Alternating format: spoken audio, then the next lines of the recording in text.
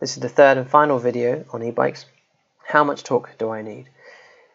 A quick recap, 250 watts is the UK limit for it to still be classified as a push bike, so you don't need to pay tax and things like that. And that's very easy to achieve, 250 watts. So most manufacturers differentiate their products based on how much torque. The lowest you can get is this here eMotion hub drive. It puts out 25 Newton meters at the hub. Bosch Active Line, 40 Newton meters at the crank. So with gearing, that gets about 210 newtons of force at the wheels. With the hub, the force at the wheels is 70 newtons. And these values are from the first video, so you can check that out. Okay, so at the shop, they'll tell you the torque helps you accelerate. So the more torque you have, the bigger the force, so you can accelerate faster. Okay, so bigger force here, and we know F equals ma, so the bigger the force, I can accelerate 3 times faster. So that's quite fast, isn't it? 3 times faster. Yes and no. So in the previous video, we talked about the 0 to 15 top speed, and that came out to be about 12 seconds. Let me just look at the previous graph. So that came out to be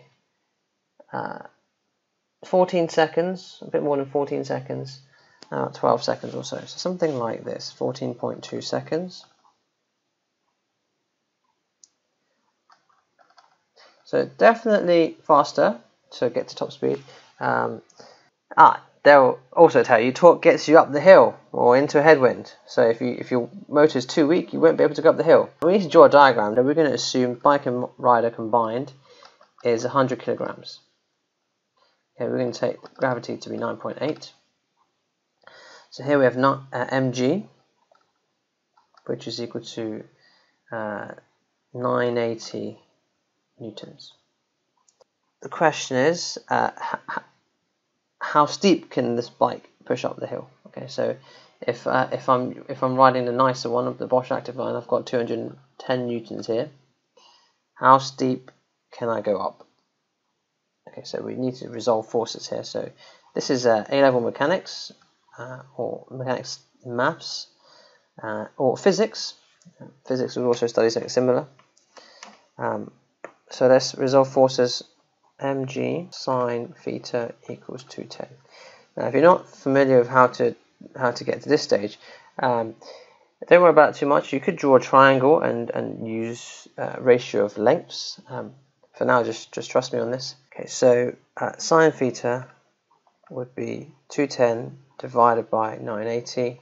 So theta, get the calculator out.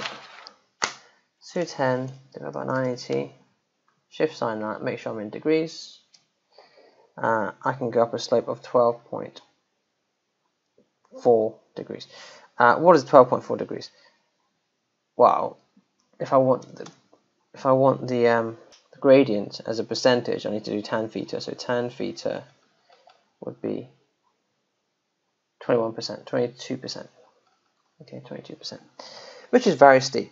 Okay, so with the Bosch Active Line, I can go up pretty much any hill. We'll come back to that because this 22% might seem like you can tackle any hill, but there's a caveat. Okay, let's repeat this calculation for the weaker motor. The weaker motor is 71 newtons.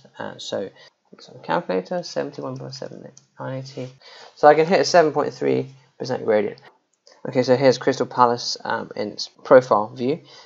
So most of the action happens early on, 6%. So 7%, maximum 9.4% for about 40 meters. The rest of this part here, if you average it overall, it becomes 5%.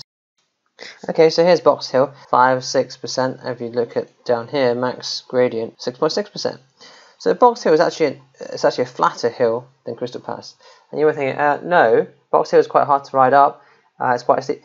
Well, actually, it's probably because you're getting tired on the way up, and so the last part feels steeper.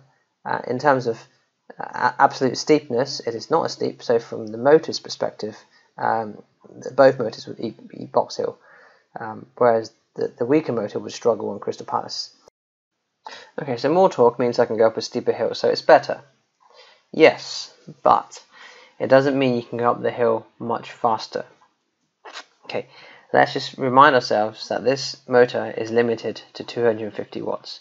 Let's consider this from an energy perspective. So as we are going up the hill, we've got GPE. And the equation is GPE is mgh. So mass times gravity times height rise. So if I'm going up, my power, my rate of change of energy, so power, would be mass times gravity times the velocity which I'm going up. I'm going to call this y dot. Okay, so y dot is how fast I'm going vertically upwards. So 250 watts is mass 100, 9.8 times y dot. So we can solve that. So 250 divided by 980 is 0.255 meters per second. So my vertical speed is 0.255. Let's draw that on a diagram. 0.255 here. I'm traveling along the slope, so I'm going to call that speed v. Let's call this one here x. Would be 0.255 divided by x times 100. So that comes out, I'm just going to simplify, I'm just going to drop this last 5 here, so 25 over x. Okay. So what's x? Well, x is this distance here.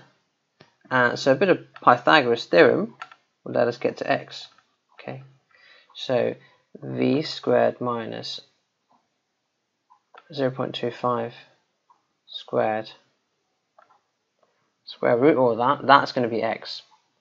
So I'm going to put that in here. What am I trying to do? Am I trying to solve it? No, I'm trying to see the relation between percentage gradient, so that's steepness, and how fast I can go up the hill.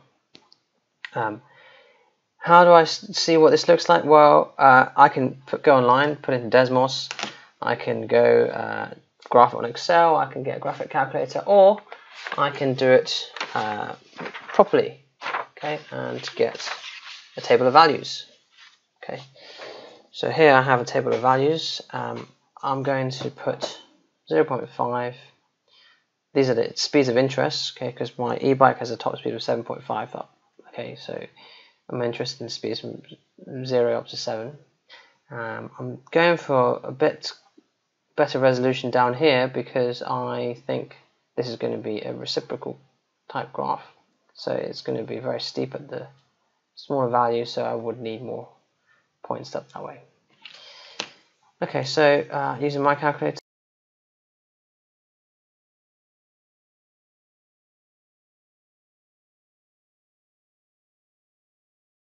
if I go at, say, full speed, 7 meters per second, something like that, I can take on a gradient, 3.6% gradient.